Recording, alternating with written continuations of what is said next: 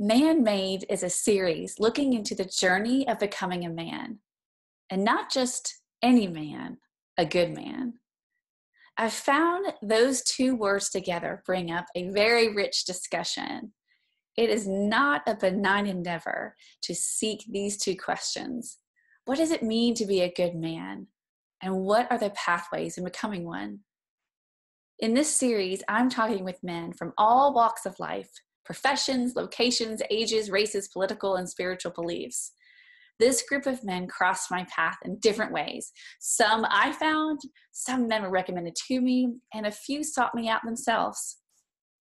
When it came time for the men to commit to the interview, I asked the men this: to only represent his experience, his beliefs, and his thoughts. And the hope is that collectively, all these interviews with these good men and their stories form a powerful story that takes us into a private view of what it's like to be a good man in this day and age. Welcome to Man-Made, my conversations with good men. Today I'm talking with Mike Watts. We go back a few years. I discovered him within a Facebook group that we were both members in and immediately knew I wanted to know more about him. So since then, we've talked a bunch. I've interviewed him for another panel of men, and he was my business coach for a while. Just saying it straight, Mike is a good dude.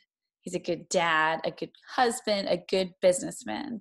He is a straight talker, proactive, and seeks connection and learning and understanding in the coolest of ways. In his career, he does business coaching. He works with his wife, Kate Northrup. Their business, a couple of businesses they run together. And he's a dad of 2 little girls. I am positive you will finish watching this really interesting interview motivated to know Mike better. We laughed. We discussed men's group, fatherhood, politics, kind of you name it, we talked about it. And at the end, we both choked up. Welcome to Mike Watts, a good man.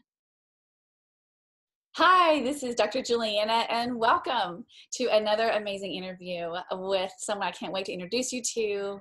Welcome, Mike Watts. Thank you so much for having me. It's good to see you again. It's been a while. It's so good to see you too. I've been looking forward to this for weeks. Actually, I was so excited when you signed up. So I want to give everyone like the context of how you and I met. I saw you on B School. So for those of you all don't know, Marie Forleo has a B School, kind of like online business group, and there's thousands of people on it. But you stood out to me. I don't even remember me telling you that when I wrote you the email out of the. I do, yeah.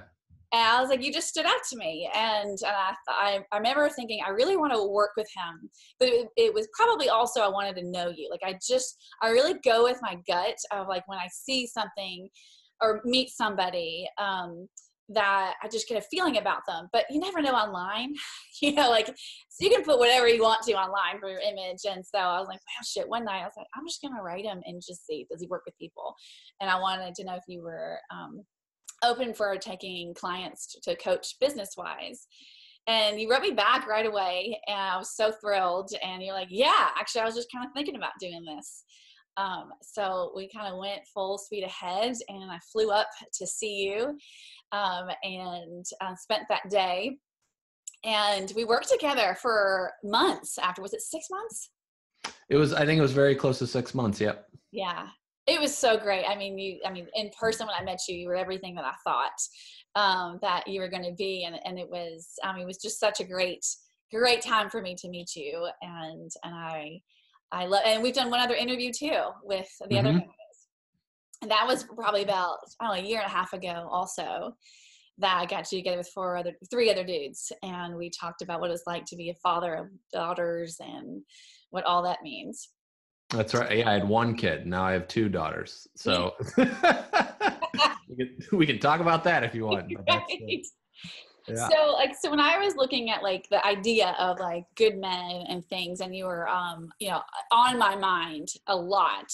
And I was a little afraid, like, I've already asked him to do like one thing, like, should I do this? So it was so amazing to me when you reached out and you're like, yeah, I'm interested in this. And And I know from what you do on social media and from the relationship that we had working together that you are somebody who is authentic with who you are, your journey, and what you're thinking. And so I knew that in this interview, you're going to keep it real with with us. So tell us a little bit about you. Thanks for that compliment. I appreciate that. Yeah, I'm also I realized I'm wearing a breastfeeding. Oh, It's that's not awesome. from put together by a friend of ours, Lindsay Matthews, who runs a company called BirthFit. And I was like going through, because now I started wearing clothing that like has a purpose. So I have a cap shirt, like I stand with Colin Kaepernick, etc. And so now I was like, okay, this is this is what I thought about when I got dressed this morning. I was like, this is perfect. This is perfect conversation. Yeah. So, and also I'm open anytime you're ever doing anything and you need men I'm there for you. So you just let me know. So you don't have to be nervous about any of that stuff. So I'm always there to support you. So my name is Mike Watts, as Juliana said, and I live in Maine, just outside of Portland, Maine. So we live 15 minutes north of Portland in a smaller town. With my wife, Kate Northrup, and two daughters. We have two daughters, Penelope and Ruby. So Penelope at this moment is just turned 3 and Ruby just turned 5 months. So we're in it. And in it. Yeah. And so a little bit about as we talked about working with me, et cetera. So I do business consulting on as well. So we have a company called Northrop Watts LLC. That my wife and I own 50% of that. She has like a website called katenorthrop.com, which she's an author of one book now. A second one's coming out in April. And the first one was about emotional well-being when it comes to your finances. The second one, it will be about doing less, but there's more to that story. That's for her to explain. And we've created online products. So we've built a business online. We've sold some physical products as well and managed that through third parties. So I've kind of run that operation of what our business has been. And the majority of our business has been about supporting women. And it's been about, right now, her membership community is it's for women entrepreneurs and doing business differently, because of this culture. The way we're at has been as men have created business structures and we've run it to work for them. And so now we're rewriting all of those at this current day in 2018. So I've kind of run our business. That's what I've been doing. And I started my own business coming up on 10 years. In January, it'll be 10 years. So I was like thinking about that the other day. I was like, that's incredible. Before that, I had a background in manufacturing. I worked for Philip Morris. And I went from working at Philip Morris down in North Carolina to my first business was in the network marketing space that we still have, selling nutritional supplements. So I did a completely 180. I went from making cigarettes to selling vitamins. And yeah, so that's been crazy. So my background, I have a mechanical engineering degree. So understanding systems and structures is what I do a lot with our consulting.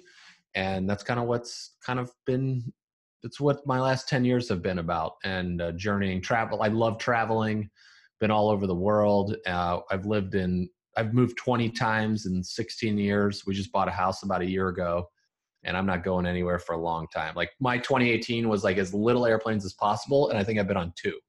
And that was just to go see my buddy. So it's and I'm not getting on another plane for the rest of the year. It's been so good just to chill and remain in one place. So yeah, my wife and I have a business together. I'm a dad. I'm a man. I identify as a man. And yeah, it's been a journey. So I have engineering and an MBA from Wake Forest and Purdue, an organizational leadership degree that I double major with in college. But I grew up in Indiana and then lived all over the place and then kind of ended here. So that's How did you get Wake from Indiana?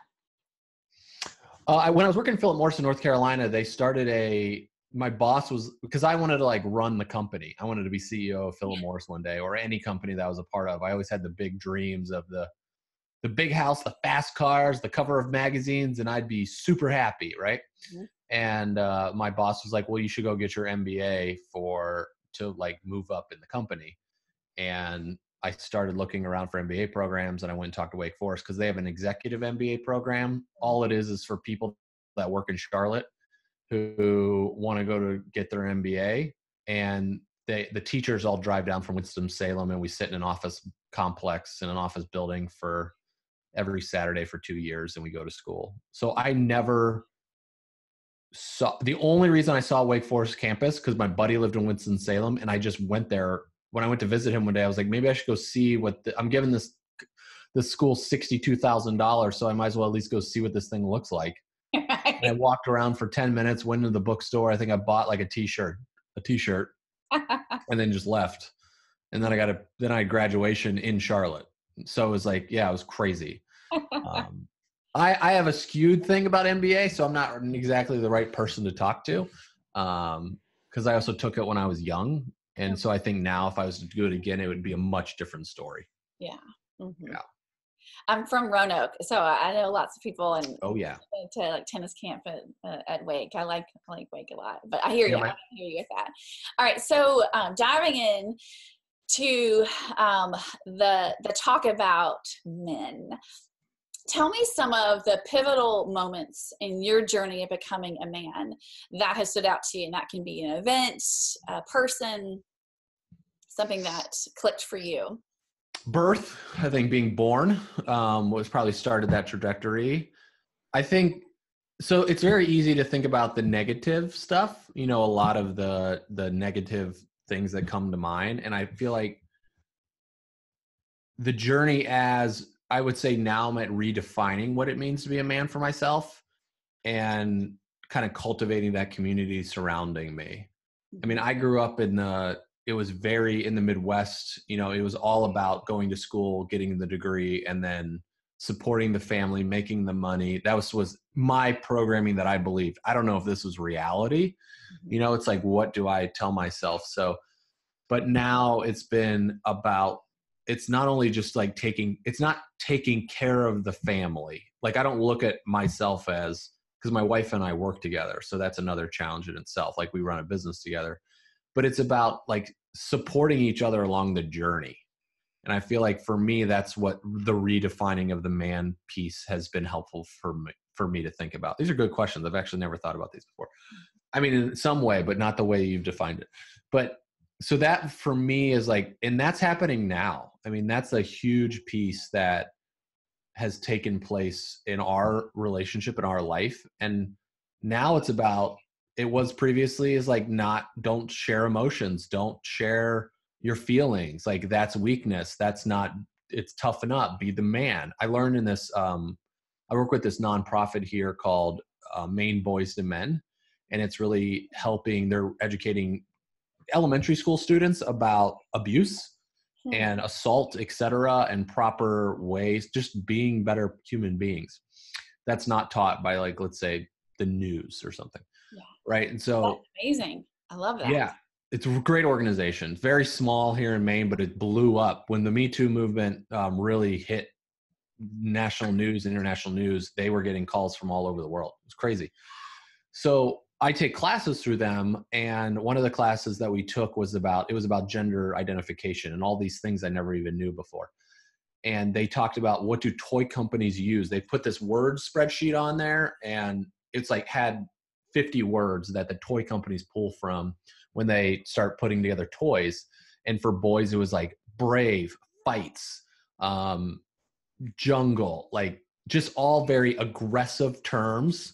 Mm-hmm. And for all the girls' toys, it was love, home, mother.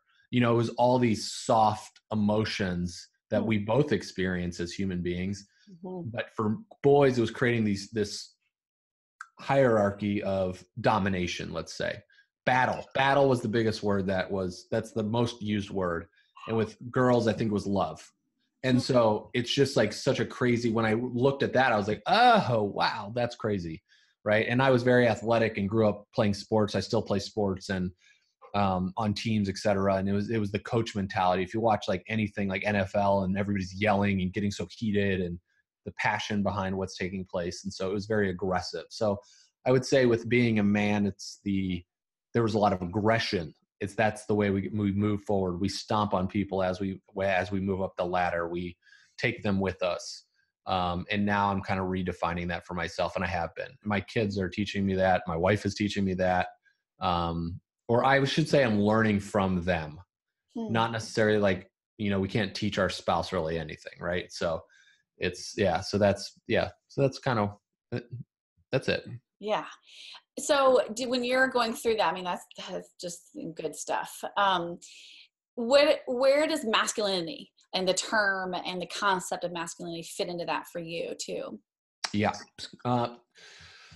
So I looked at, I mean, I had a conversation with somebody else about this masculine and feminine energy piece, and they were like, that's a construct that we've put together and we put in these. I'm like, okay. So I'm not going to look at it from that perspective, but I'll just look at masculine. For me, the way that helps me is like masculinity and masculine and feminine energy. But for masculinity, what defines for me has changed the role instead of, it's being like a listening vehicle. It's like listening to what other people are talking about. It is having, and it's being comfortable in my own skin. Right. And so for me, it's been more, this year is for 2018 for me has been about me getting comfortable with myself. And it's about, I'm reading this book. Now I can't remember the title of it, but it's all about the inner, right? The first two chapters were all about that little inner voice. And so they talked about when you buy a new car and then you sit in the car and be like, maybe I should have got that one or that one or that one. You know, it's like we always challenge ourselves. Or I could be sitting here talking to you and then I'm thinking about the conference call I got later today, or it's this inner voice that keeps playing us. And so for me, it's masculinity is being the true vehicle for myself of who I am, and knowing what that is. And then also from an action standpoint, so it's like, it is the doing piece. It's the doing stuff of myself. It's like me going out and to do things. I don't know. That's I said, another good question. I don't have, I guess maybe it'd be helpful if I define these for myself, but What yeah. about, this is something I've thought too, like if I were to have asked you this when you were 16, like what does it mean to be masculine? How do you Yeah. think that would have been different at 16 than it is right now? Oh, totally. It's about making it like it's power, right? It's about the power piece. It's about competition. It's about beating everybody else. It's for me was also, I was also confused when I think of 16 years old, when I started smoking a lot of weed and I started drinking, and I was very confused. I was intertwined because I had a dad who in my mind was very angry a lot when he would come home, etc. And then, or that's what I remember a lot of. And then I had a mom who raised three children, right? My dad traveled all over the world while we worked. So it was bouncing back and forth between like the caretaking aspect of my mother and then this domination piece and control of what fatherhood, quote unquote, is. Yeah. Right. And, or that's the way it was at that time. And, or still is today in many ways. Right. So, or that's the way we're rolling. So I feel like at that time was about, it was power. It was like, this is how we're going to run the show. This is what we're going to do. My buddies used to get in fights all the time. I never understood it. I thought it was dumb. I was just like, why are you, I don't understand why you guys are fighting. So it's like this piece of like MMA, or it's like, I watch boxing and I feel like, and it's sports and it's athletics and it's participating in these programs. And that's, to me, would have defined more of the masculinity piece. Mm-hmm. Oh, and then sleeping with as many women as you possibly can, because that's a badge of honor. And conquest. Mm-hmm. Yeah, conquest. That's perfect. I keep going back to what you just said about battle being the number one word in toys. I mean, I think that concept of battle is threaded throughout so much of masculinity, even not even in the most obvious of senses, but even just like we've just said about conquering, you know, having all these conquests with women, and even that can feel like a battle, that you're gaining trophies and along the way.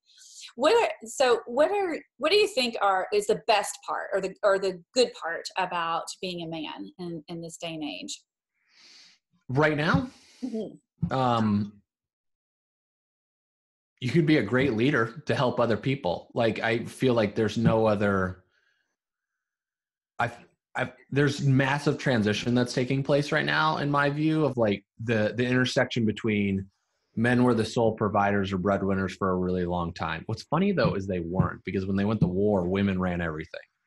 But then men came back from war after World War II and took it all back over. Right.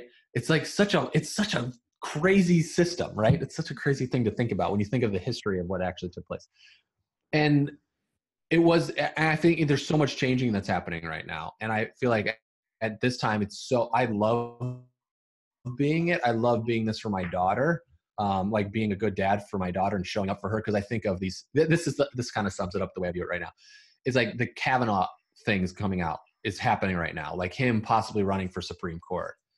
And I'm just like, in all of it's like, I just be like, well, just be like men. There's a way that the toxic masculinity it's all over the place. It's dominating the news. It's dominating politics. It's been all over Hollywood. And where it's like that, to me, now this is the way I think it's like, I'm teaching my daughters to not put up with this bullshit. Mm-hmm. It's like, that's the way I can't say I'm going to teach them that, right? I don't look at I'm teaching my kids anything. They're teaching me more than anything, but it's for me to just be myself, and then they're going to reflect that in the world. You're so giving that's why environment where they will yes. inherently know no more of this bullshit. Yes. And so that's where, for me, I feel like that's the place that we're at a good spot here. And there is a lot of negativity that's out there, but there's also a lot of place for us to grow. Like for our company, we put the whole company through this program called Diversity as an Asset. Because we're mainly a white organization, and we have two people of color on our team, and then like majority of them are white men and white women, and it's balanced between men and women. But it was it's good learning for me to realize, like, I'm a white man. I've been the patriarchy. I have run the show, or are us as dudes. So for me, it's been this lesson of learning that I've never experienced before. And that's where I'm really happy to be a man right now. And it allows me to step up to realize, to show people as well, there is good people that are here. There's good dudes in the world. Mm-hmm. And just me. And so I know that is exuded for me learning about more of who I am. Yeah. And as long as I can continue not project, but just be myself and not try to be somebody that I'm not. And I feel like that was the piece that's been a big transition for me over the last 10 years, as this, going from the guy that wanted to be on the cover of the magazines, the Ferraris, the cars, and like have all of that. Maybe one day I can buy it all. Great. But that's not going to determine, like, that doesn't define who I am. That's just stuff. Mm-hmm. Right. And so so that's kind of why I'm excited about it. And what's crazy is, like, all of the stuff that's happening in the news and that you hear, it's like men are bad or whatever is taking place. Mm-hmm. All of my friends that I hang out with that I actually have real conversations with, and the people that, like, we just moved into this brand new neighborhood that there's 26 brand new homes being built. Mm-hmm. And so everybody's moving in there that I'm hanging out with, we are having conversations like this. Yeah. And there's no way at 16 years old when I was having these conversations. There's nowhere 5 years ago I was having conversations like this. But like, it's me and my buddies talking about patriarchy. It's me and my buddies talking about the Me Too movement. It's mistreatment of what's been taking place. And and then I'm also finding men who are now, like, I have friends that just moved here from out of state, and he's not working, but his wife is working. And so this is the first time he's been in a situation like this. And it's been just that dialogue of him he's trying to find himself. He did this exercise about writing his own eulogy, and he's like, what is going on here? He's like, I'm just trying to, like, who am I? Like, what have I been created? And so that, what I find is, like, it's very hopeful for the future, because there's a lot of negativity that goes on there. But I could say it's also hard, right? It's also very challenging, and it's been very challenging for me. That's been through, since having a kid, I've had this crazy journey with my skin lately. I had a kinesiologist tell me that I don't have to try to take the responsibility of the entire male gender and try to fix it. Mm-hmm. Like, that's not my response. The white male gender, the straight white male gender, and that's my responsibility to fix it because of slavery or the mistreatment or sexual abuse or abuse towards women, period. Like, it's not my responsibility is to take care of myself. And I thought that was the most helpful thing for her, because I'm empathetic to women, because our business has been all about women, right? Like, our business has been so I've heard these stories for 10 years now, of everything that has gone on, and just like how women are operating in business and going through this process. But I was like, oh my God, I got to say, and then I've had friends that have gone through divorce, really close friends that have gone through divorce. And I hear their stories about what it was like for their husbands. and what it was like for their partners. And for me, I just like, okay, I got to be better. And then I try to over deliver to Kate or over deliver the world. And it's exhausting for me. It creates more stress. So for me, it's also been this hard piece where this is something I would imagine during this interview series, you've probably come up with a theory that you could put together around this, but it's not something I've actually talked to too many guys about, that they take how they feel about it.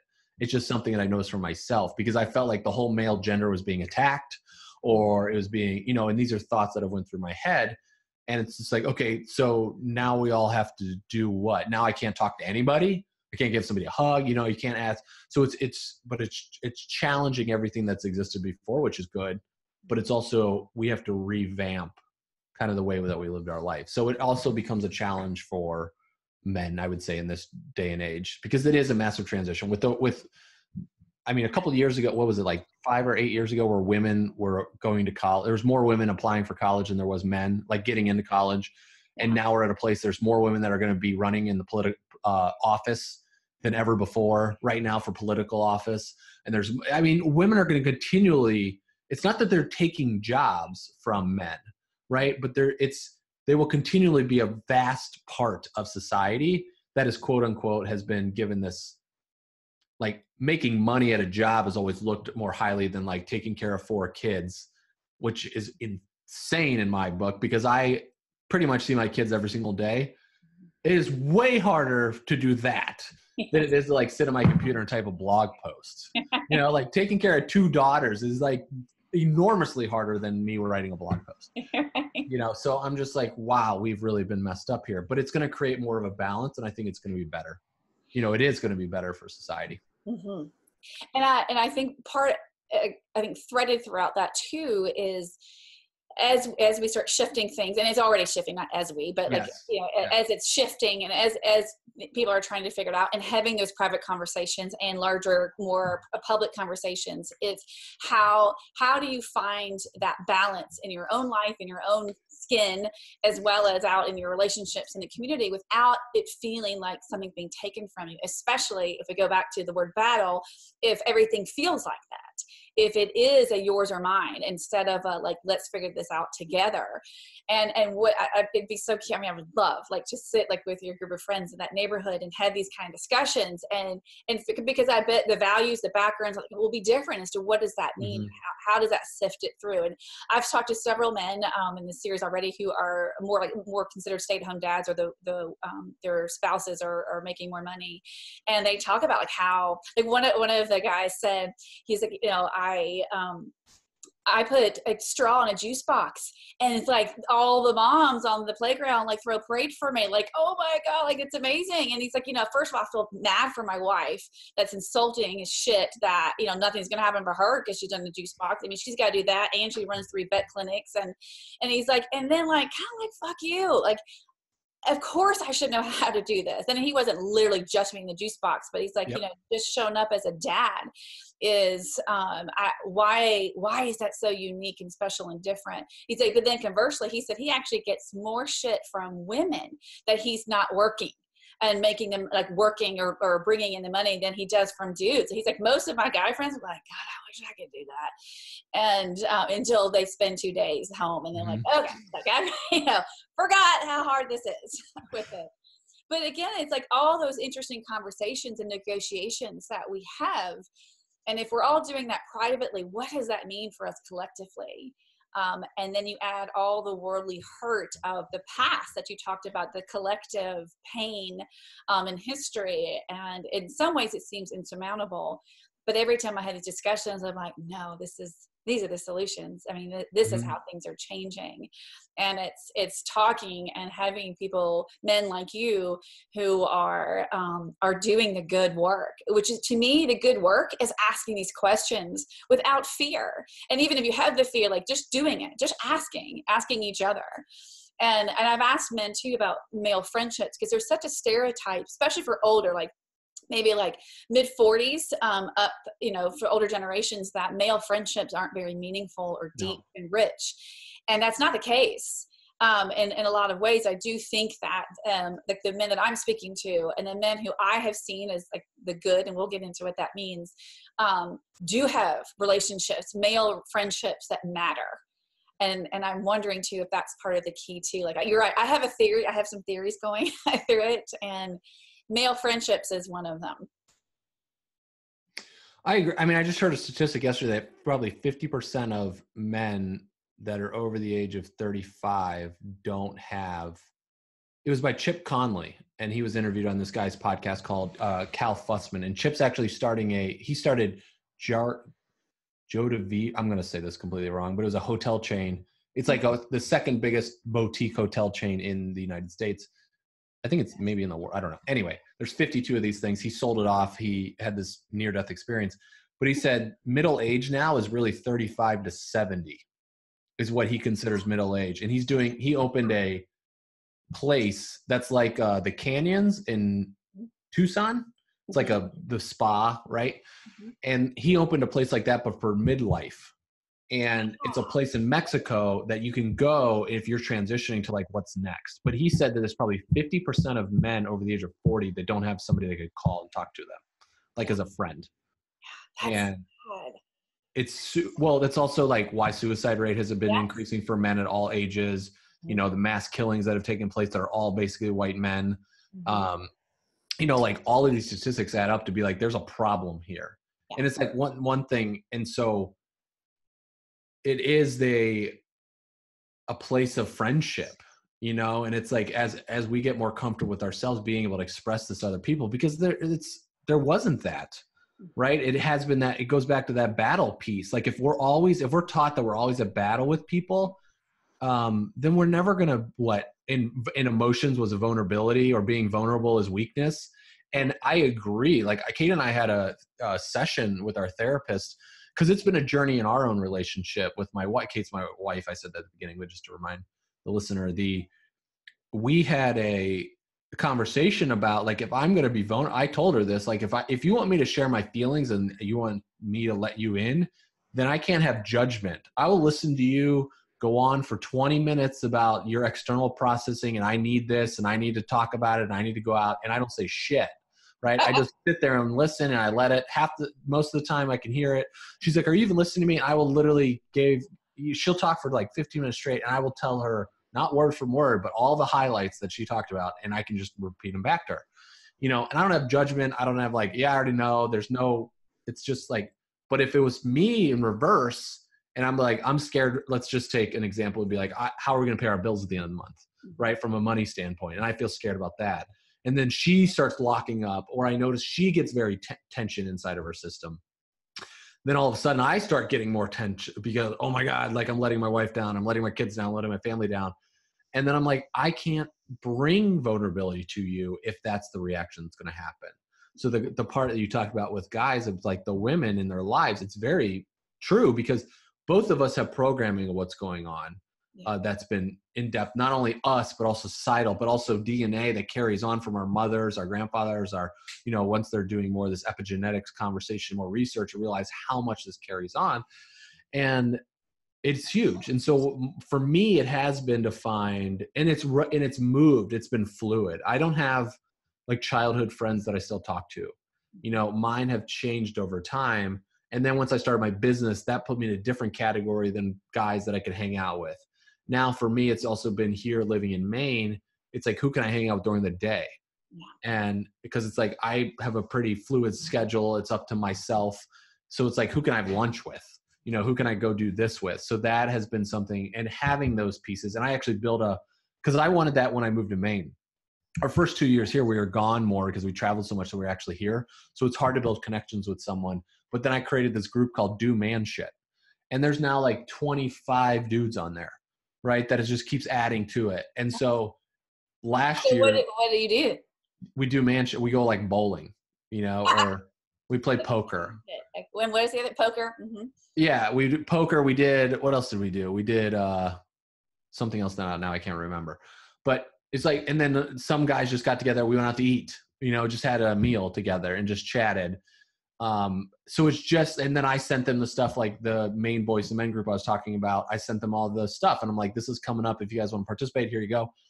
But it's just us getting together once a month, and just, it was once a month. It's been a little more sporadic now, but it's still there. The container's still there for us to just hang out. Cause I wanted to be around more guys, cause I was always with Kate and with my daughter.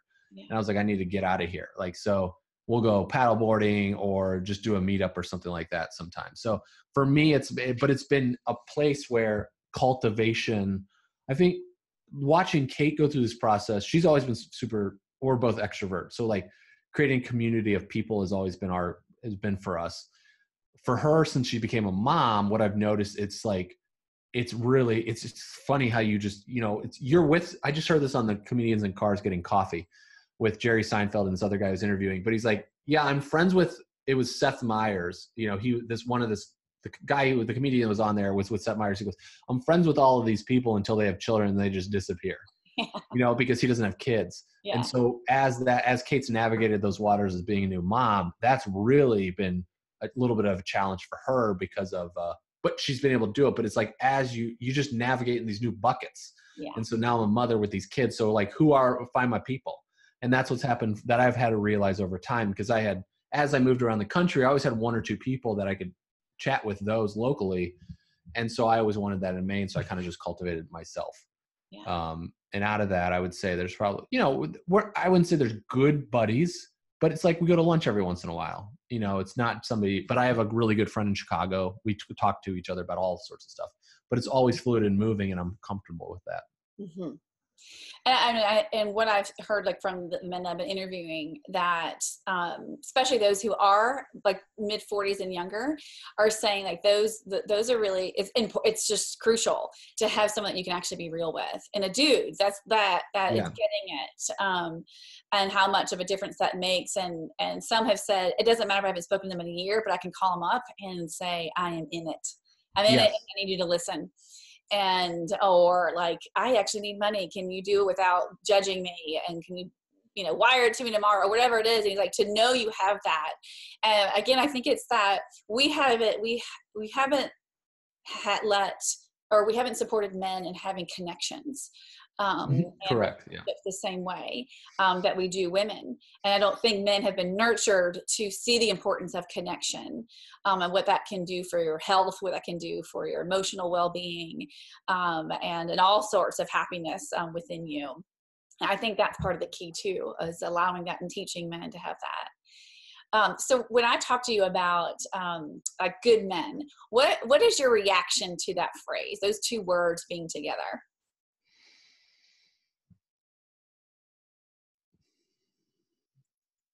For me, the first thing that comes to mind is being kind. It's because that's my transition I've going through. Not that I was an asshole or anything previously, but I always had this guard up, right? I always thought somebody was going to, especially when Kate and I started working together, because I started working with her in an environment where she had a bigger platform than I did. I ran our operations of our company, and then we put her on the she was kind of the public figure for a while, right? Mm-hmm. And for me, that was an adjustment that I needed to make for myself. And I was always very protective of her.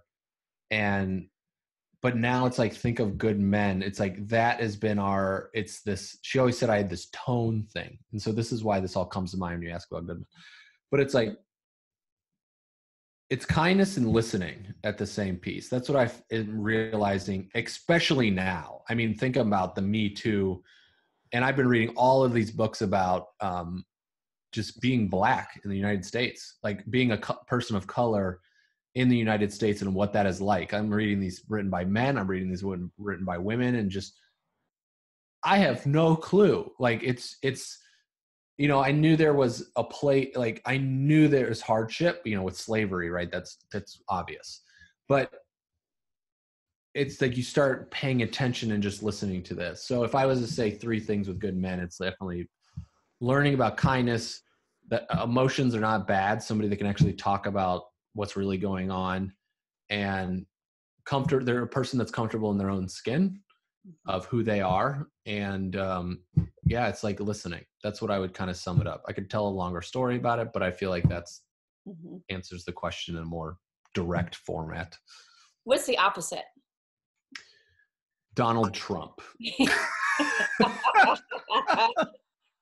It's funny you say that, because I had, like I told you, like I've got this 5 types of men that I've been working on, and number 4, I have like clever names for all of them that I'm working on, and I couldn't get past this 4th. I just kept saying Trump, and everyone knows, pretty much what that is, whether you side politically or whatever with him. It's like, you just know what I'm talking about when you say Trump. So anyway, I laugh when you say that. It's becoming its own adjective. It is, because it's what's crazy about it is that everybody can follow, but there's an element that if the battle piece is what we're taught as a kid, that is the success, right? When you look at it and be like, this guy came from money, right? He didn't come from nothing, but he came from money. And then he worked his way up and built these companies, quote unquote. And that didn't matter how he got there. Like, he didn't pay. It's like, when you really dig in the history of what this guy created, he didn't really create much, and he took advantage of a lot of people. But I didn't know this, right? I didn't really know this until about 3-4 years ago, when I started really digging into his past and started reading about the history of what the Trump organization was, and his father and his grandfather, and how like corrupt and toxic it really was. But like, he's a reflection of this toxic masculinity piece that he just saw from an environment of his dad. He learned how to play the system. The system is what supported an environment that created this Trump, right? And you think of just even now with what's going on in Kavanaugh, or what happened with Bill O'Reilly, like, we are part of an organizational system. So the opposite of what a good man is, it's allowing somebody like Harvey Weinstein to continue to do what he's been doing for 20, 30, 40 years and getting away with it. And that is the opposite of it's because people knew it was wrong, but they just buried the incorrectness for some reason, instead of actually sticking up for what they knew was right and what's wrong. So I feel like it's dishonesty. It's not supporting, it's using that competitive advantage as a negative. And that's what it's the battle piece, right? It's to win. It's when the winning is the only thing that is there. I find it. Yeah. And that's valued more than anything else. I was at the barbershop the other day, and the guy was on, this athlete lost a game, and he was on the thing, and he's being interviewed, and he's like, well, winning, nobody, I just didn't want to lose, and I don't like losing. And it's like, well, who likes to lose? Like, who wakes up in the morning and is like, I am going to be a loser today. Right.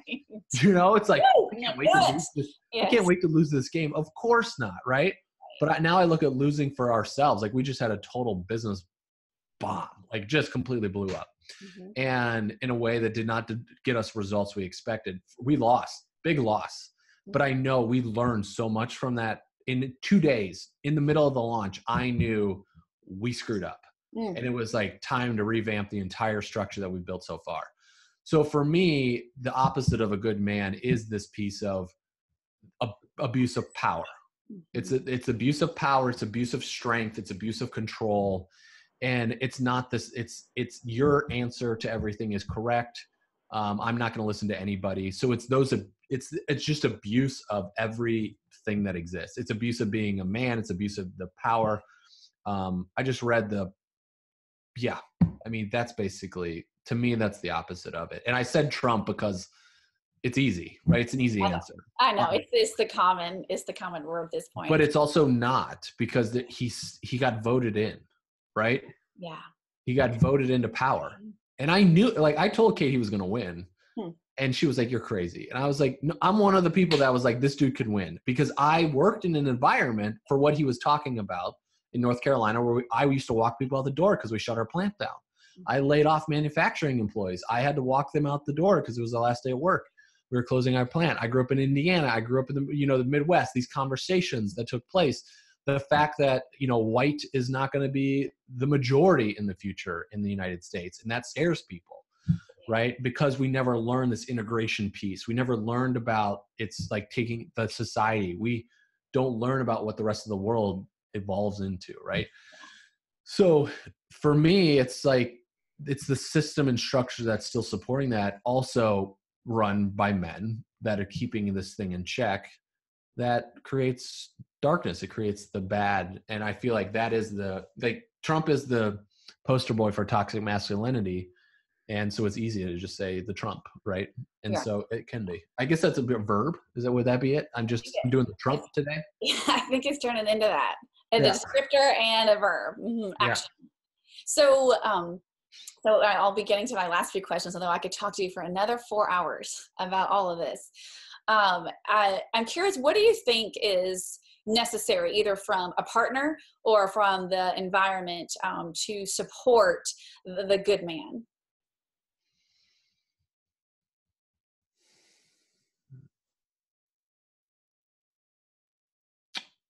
Let me talk from we can talk. I'll do partner first, and then we talk about environment.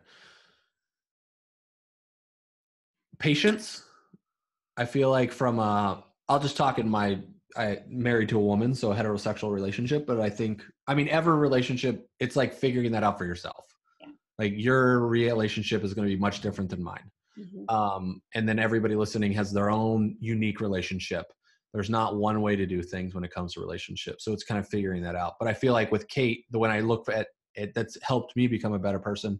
It's been patience, and it's been listening, and it's been open line of communication without judgment. And I feel like that's helped us a lot. I mean, we have a business together, so we talk a lot, right? But I feel like that there's a bucket for, we set appointments in our calendar. We have a money meeting every Friday at 10 o'clock. So tomorrow at 10 o'clock, I will be having a meeting with my wife about money, and it goes over our finances for the business, personal, etc. And then we have a scheduling meeting during the week, and so during the week on Mondays about the rest of the week, or Sunday nights. And during those times, we also bring up other stuff that might be going on. So we create buckets for us to voice what's actually taking place.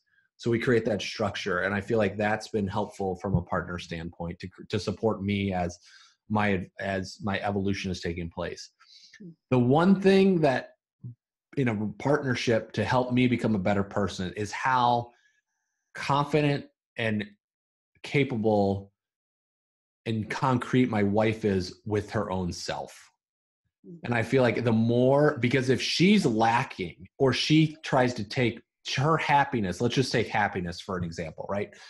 It's if she feels like she's going to try to get her happiness from me, then you talk about this during sex, like all your sex teaching, right? It's like pleasure, right? That's a big thing. Mm-hmm. So if she's trying to get her happiness from me, she'll never achieve it, right? And she'll never feel it. So and then I'm going to feel that pull. I'm going to be like, pressure. Oh, it's going to be exhausting for me. And if I try to go get my happiness from her, that is completely exhausting as well. There's no way that's possible, because I have to be comfortable for who I am, right?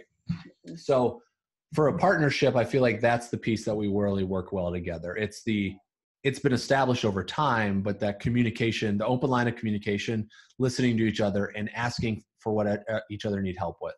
Yeah. Since Ruby was born 5 months ago, I have a lot of skin problems, and it has a lot.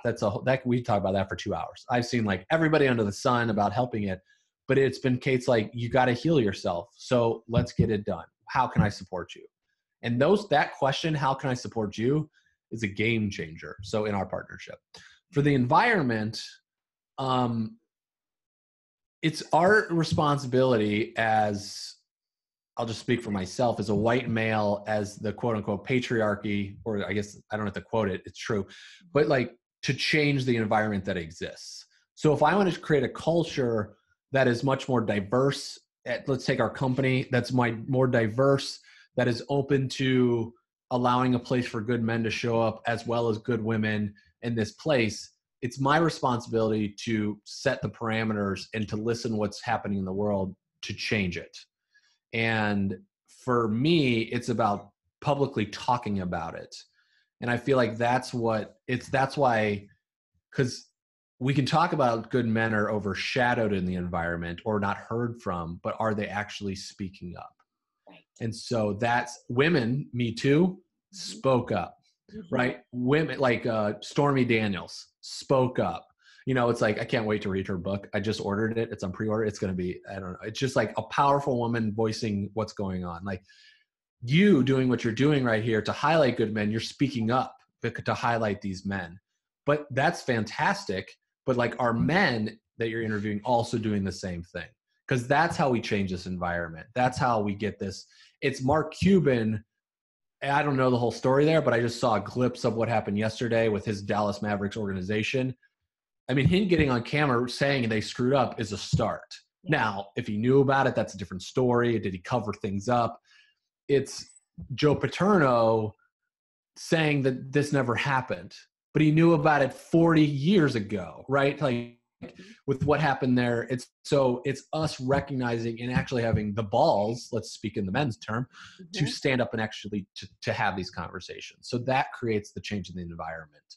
Because it's not, I heard Tracy Ellis Ross said the best quote. She has a TED talk.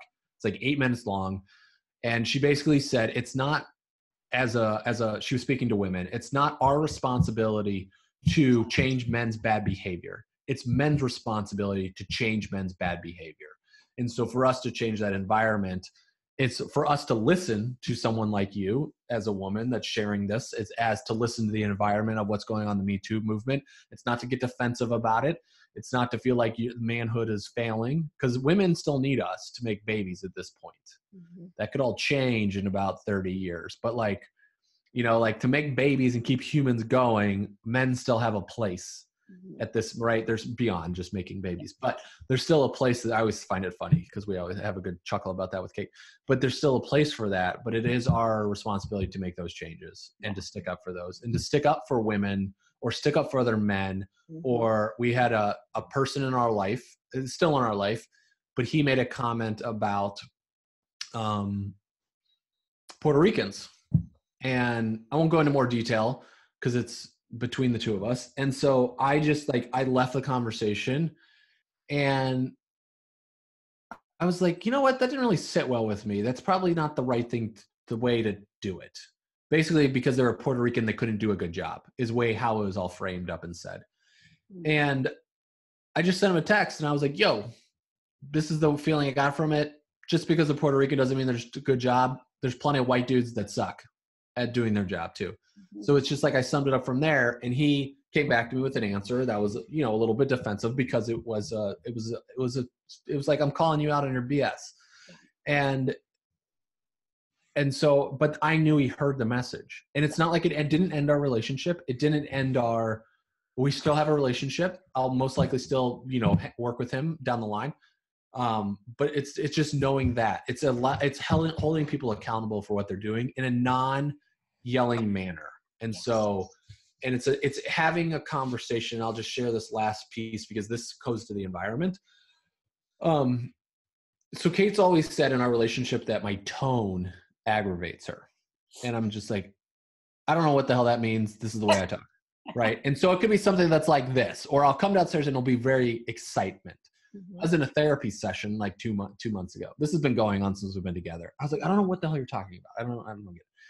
And she's like, it's the way you're talking to me, it's your tone. And in the therapy session, I was very excited to start it off. And David was like, so where are you on a scale of 1 to 10 on energy? And he calls it energy. Kate calls it tone.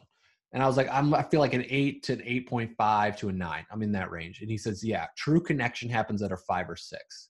So let's drop it back down. So I closed my eyes. I did some breathing work. I started dropping, like our conversation right now is happening at a 5 or 6 level. Right.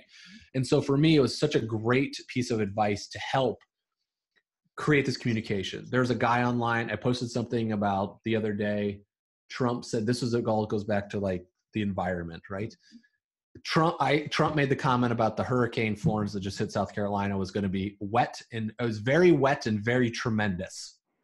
It's like, no kidding. I was like, this is speak like my 3-year-old talks, right? And I was just like, she says the same thing. The rain is wet, you know, and it's thunder. You know, she calls it flunder. But I was like, this, my Penelope says the same thing. So I posted this I like cheeky things like this. So I posted on Facebook, and I get all these comments. Republicans, Democrats, and the whole shit. I'm like, where are you guys going? And this guy starts going in on responding like very aggressively to everybody that's making kind of fun of the situation. So I just write back to him and I said, look, why don't we actually have a real conversation about what you're trying to point out? Because he made a comment about me, and he's like, how I've changed in the past couple of years. Well, no kidding. I'm getting older, right? So I have a podcast. It's called Project Life with Mike Watts. Let's set aside 30 minutes to an hour. We'll actually have a real conversation like adults instead of on here like on the Facebook thing. I have no judgment. I'm not trying to change your mind about anything, but I actually want to talk to you about the way that you're viewing me. And then we can actually talk about these type of things and actually have a real discussion about it. You It's say been yes? six days. He hasn't responded. So for me, it's about I have a platform that I'm using. It's not huge, you know, it's like, it's not huge at all, but it's my daily listens on my podcast are listened by like 120 people, or my podcast, right? Myself, personal. Kate and I have one that's bigger than that. But it's like, if I can create and bring people together, we can have we're always going to have different views. Yeah. And so it's changing that environment to how we go about having these discussions. That person's responding to me on Facebook. You see this all the time at like a tone of 10, 11 or 12. They're so angry. And it's like, they're angry about something that's not even brought up here. So for me, that's the way I'm looking at changing the environment. I love that. I do. And I feel the same way about like people who challenge something that I'm saying or doing, or I love having a difference. I mean, I love having someone who thinks something different than me. I mean, it's honestly like, as long as it's respectful, I want to hear it because I want to change and grow. And I know my way isn't the only way. And it's the only way that we can change is if we have differences. And then I know better where I stand when I know where I don't in that. And so I think I admire that. I hope he says yes. I hope he does. I think that will be great. Whatever, like, it doesn't matter to me. No, I know. It's just great that you offered it. And because I would like to have a conversation about the way he views it. And it's like, I'm totally cool with, like, if he hates my guts for the rest of his life, that's fine. The answer is about vulnerability. Is he willing to be vulnerable, and is he feeling safe, and what is the threat in that? But anyway, it's cool because I know where you're coming from is that. All right. So I've got one last question. Go for it. Asking you, and if you and I are sitting down when you are 70 and we play this video again, what do you want your 70-year-old self to think of the man right now? I'm gonna like cry. It's ridiculous. Because what came to mind was like, you're doing the right thing. Yeah. You know, you're on the right track. And so why am I crying? But yeah, because it's like, I'm doing the right thing. Yeah. You know, to look back at what that is and just know, like, you're finding your true self, you know? And so that's where, whatever that means to people, but it's like that for me, it's like discovering who I am. And that way, because I already know I'm a kick-ass dad, so I don't have to worry about like, oh, you crushed it at dadhood. I'm already crushing dadhood. But yeah, you're doing the right thing. Thanks. Good. Thank you, Mike Watts. Thank you for being a good man. Thank you for giving us your thoughts and your views of things, and for your time today. Thanks for trusting good men, you know, and putting this together. So I appreciate the time. Thank you so much. Awesome. Thank you. And thank you, everybody, for watching Dr. Juliana. Thank you for listening to Man-Made Conversations with Good Men. If you are interested by what you heard, please press the like button and comment in my YouTube channel and subscribe to the series. We'd also love for you to comment and share on social media platforms. If you know a good man or are a good man, contact me at drjulianamorris@gmail.com. It's drjulianamorris@gmail.com, or let me know of your recommendation in the comment sections. Thank you for joining the Conversations with Good Men, Man-Made.